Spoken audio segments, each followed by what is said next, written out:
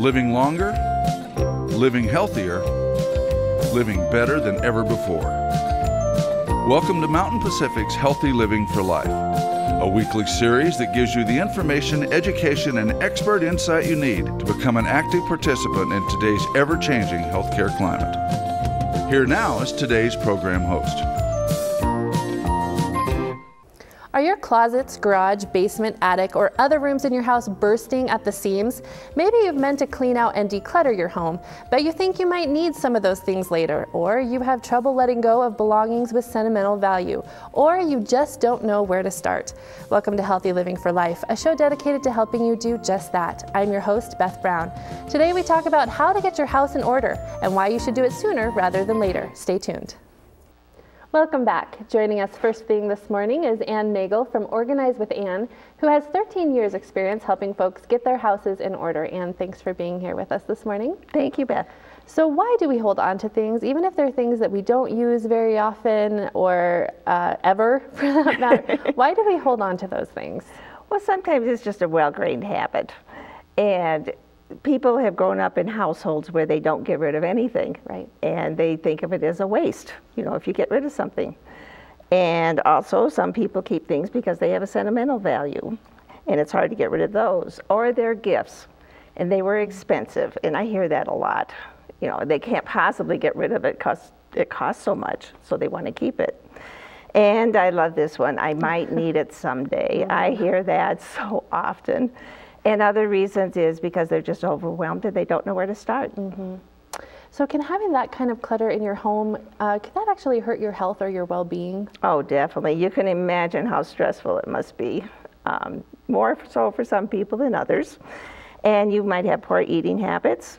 If your kitchen counters are full of clutter, of course, there's no place to fix food. You might just microwave everything. Mm-hmm. And poor mental health. And of course, my favorite is chaos. Creates chaos. Can't have anyone over syndrome. And this just means you're afraid to open up the front door to anyone. You live in fear that somebody's going to drop by. And there are probably other hazards too, with dust and mold and those kind of things. Oh yes, I worked with a hoarder one time who actually had moldy books beside her because they had gotten wet, and she was laying on the bed on oxygen. Oh gosh. So yes, dust and dander and everything else, you know, you don't know what's lurking under those piles. Sure. And then also just tripping hazards, that's something for older folks to be worried about too.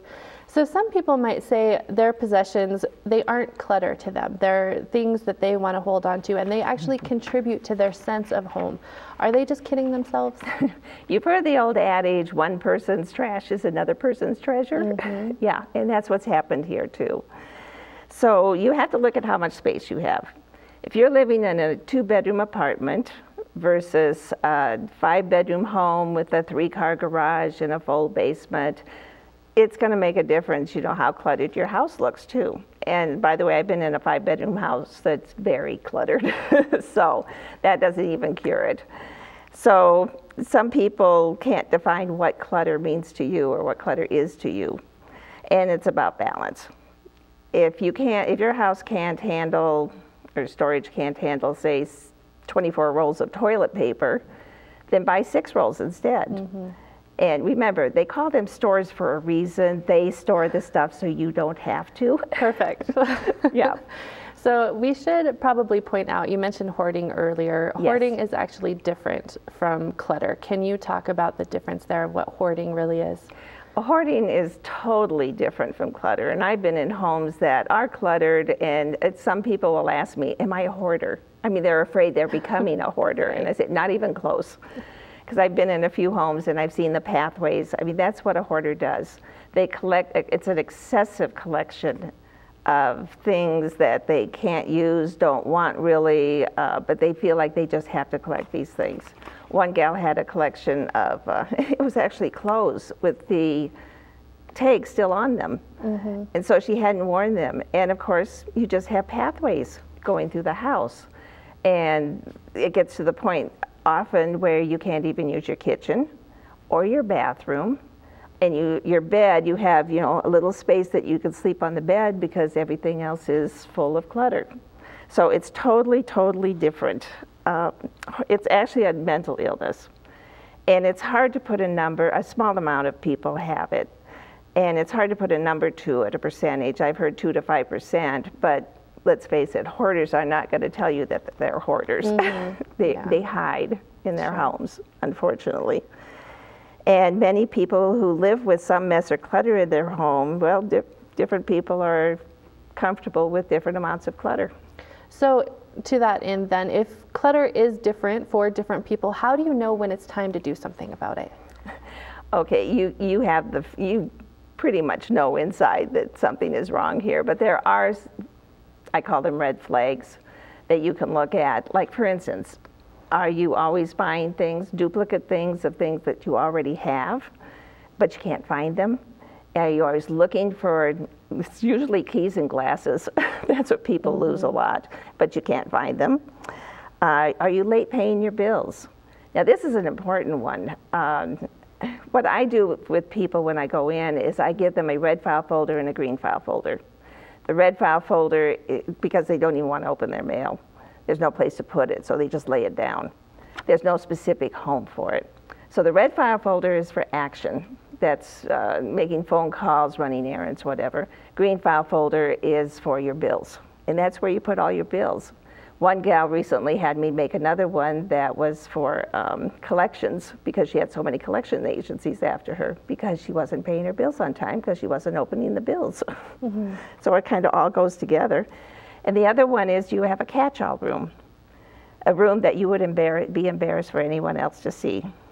The public areas of the house, this would be like the living room, dining room, kitchen, might look great, just don't look in the kitchen cabinets, but there's that one room, and it's usually the home office, too many papers, or the garage, which you have turned into your own personal landfill while your expensive car sits out on the driveway. So we're about out of time, but just really quickly, are there times when people should really think it's time to declutter? Oh, yes. Empty nesters is one. Kids move away. You don't want to take care of the big house, all that stuff. Another one is when you're moving. Declutter before you move. Okay. Don't do it after, because you're just moving things that you're going to get rid of anyway. And as you get older, you might want to look at your things and approach it with the attitude of giving things away to your heirs before you die. Then you can see how much they enjoy it and appreciate it. Okay, perfect. Thank you so much, Anne. We are out of time and need to take a quick break, but decluttering can be overwhelming when you don't know where or how to start, and can cause people to give up before they even begin. But we have some tips right after this. Stay tuned.